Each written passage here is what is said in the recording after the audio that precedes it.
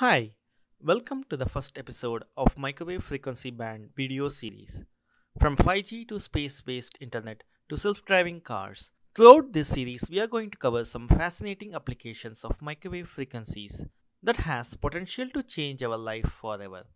And we are going to understand some of the interesting applications that are already part of our life. And in this process, I hope we can learn some of the fundamental concepts of microwave frequency spectrum. At this point, I would like to thank my viewers, Sameer and Durga, for wanting to know more about these topics. Their questions really motivated me to create this video series and share it with you all. So, if you have any questions related to my videos, please drop a comment and I will try my best to answer it. Okay, without any further ado, let's get started. First, some basics. Light and sound travel as a wave, and waves have frequency. To measure frequency, we see how often this wave repeats itself in a given time. For example, if the wave repeats 5 times in 1 second, its frequency is said to be 5 Hz, Hz being the unit of frequency here. And visible light consists of 7 colors which many of you might have seen in a rainbow. Each of these colors have different frequencies. Similarly, sound can also travel in different frequencies. This picture might be familiar from your high school physics class. This is a list of all bands in the electromagnetic spectrum. We see different components here, one of them being microwave frequency, usually defined between 300 MHz to 300 GHz.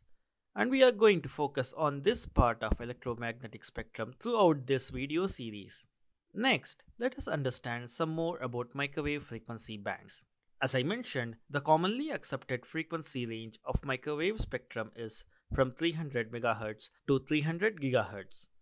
And this being such a large range, it is further divided into bands. According to the definition by Institute of Electrical and Electronic Engineers, commonly known as IEEE, the frequency band in this range are named as follows in the increasing order of frequency. Bear with me, this is a long list. As we can see here, the frequency range of L band is from 1 to 2 GHz, of S band from 2 to 4 GHz, of C band from 4 to 8 GHz, of X band from 8 to 12 GHz, of Ku band from 12 to 18 GHz, of K band from 18 to 26.5 GHz, of Ka band from 26.5 to 40 GHz, of V band from 40 to 75 GHz, and finally W band from 75 to 110 GHz. Frequencies on the lower end of microwave spectrum, that is 0.3 to 1 GHz, do not have a single letter IEEE naming. However, these are referred to as ultra high frequencies or UHF. Similarly, on the other side, frequencies from 110 to 300 GHz also do not have a single letter IEEE designation and are commonly referred to as extremely high frequency or EHF band. However, many people also refer EHF band as all microwave frequencies above 30 GHz. And before we go further, let me remind you a key point from high school physics, which I will be referring to extensively throughout this video series. The higher the frequency of a signal, the more data it can communicate.